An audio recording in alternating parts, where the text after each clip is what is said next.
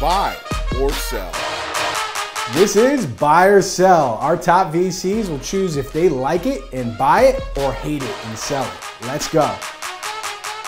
Pitchbook just released their 2020 rankings for the university programs that produce the most entrepreneurs that go on to obtain venture funding.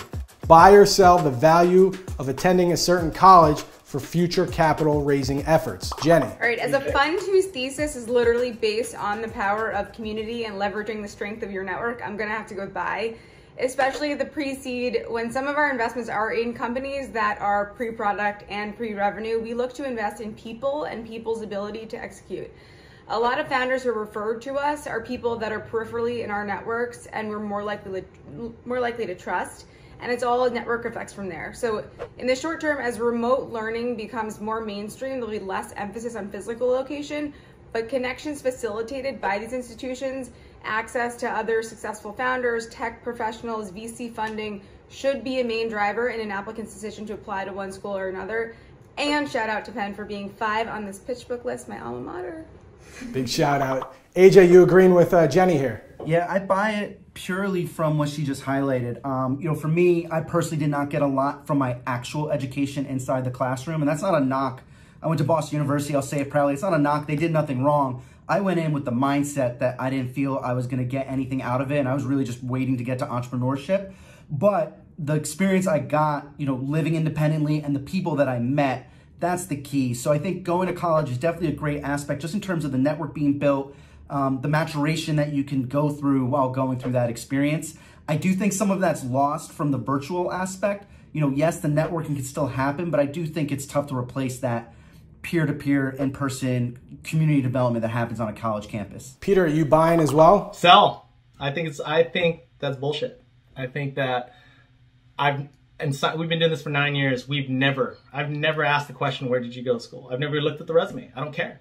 And I think also that it impacts diversity and why venture in general is like a very select, no offense, Penn, but like Harvard, Stanford. Look, 68, so we have a $75 million fund that we've almost all deployed. 68% of that went to minority founders. Almost half that to black founders. I don't know where they went to school. Delane Parnell, he's raised $100 million for Play Versus. Grew up in the projects of Detroit. Like, I think he did a semester at Michigan. I believe so, but I've never checked. My point is, like, I think you got to spend time with founders and look for the hustle. Yes, college shows that, I think back in the days that you had an effort and that you can be studious and you had a target and you get straight A's, but book smart, street smart, and people smart not necessarily translate to like the degree that you went to. And I think I'm moving on. I'm moving on from you, Peter. Moving on from you, Peter. Cutting you off, Peter. Cutting you off. Nihal, what are you thinking here? Listen, I agree to sell as well, but for a different reason. I mean, D&I is a very good reason. In addition to that, pre-COVID, post-COVID world, colleges are becoming more and more of a commodity. 40% of Harvard's class deferred this year at Harvard, okay? So these brands are now nowhere near as strong as they used to be in a post-COVID world. That's why I'm selling.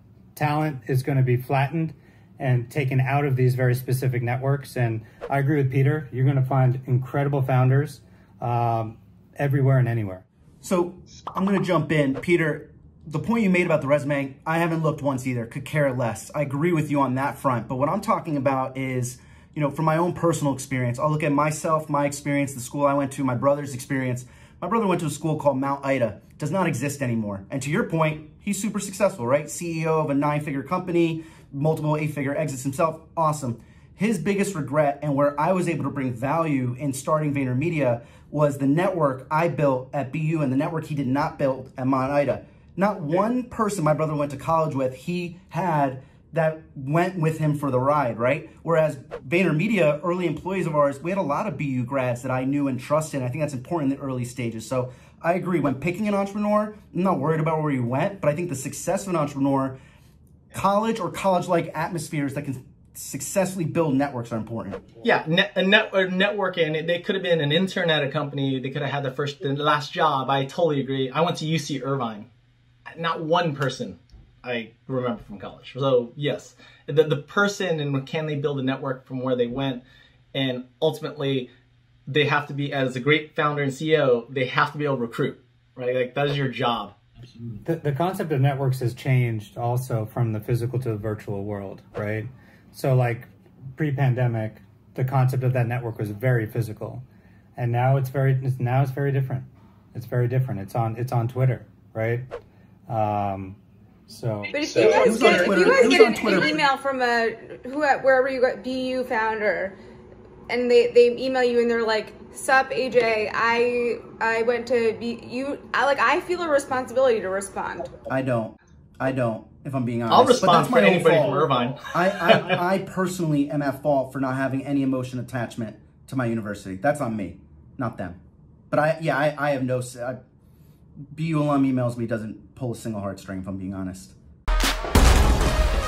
Primetime VC is supported by First Republic Bank, banking built for innovators.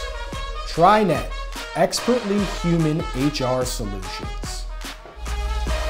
Brex, scale your business faster with Brex. Cash management and corporate cards for your team in 10 minutes or less. Use our link in the show description to sign up today. E2 Generations, we solve problems that live on Excel.